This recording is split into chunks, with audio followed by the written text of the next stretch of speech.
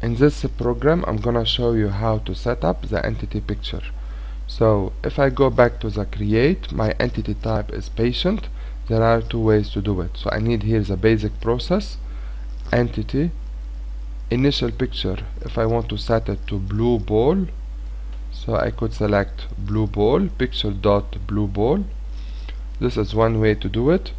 Or what I can do, I will enlarge this. The time I will put it here on the corner, and then I need to use a sign. So I will put a sign here, double click, assign attributes to my entities.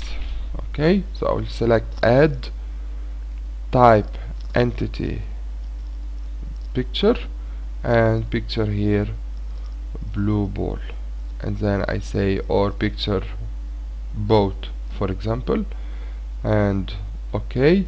If I want to connect those modules, I will click one time, two times, till it become a little cross, and then I collect the green, connect to the red, and the green to the red, and then I will run it.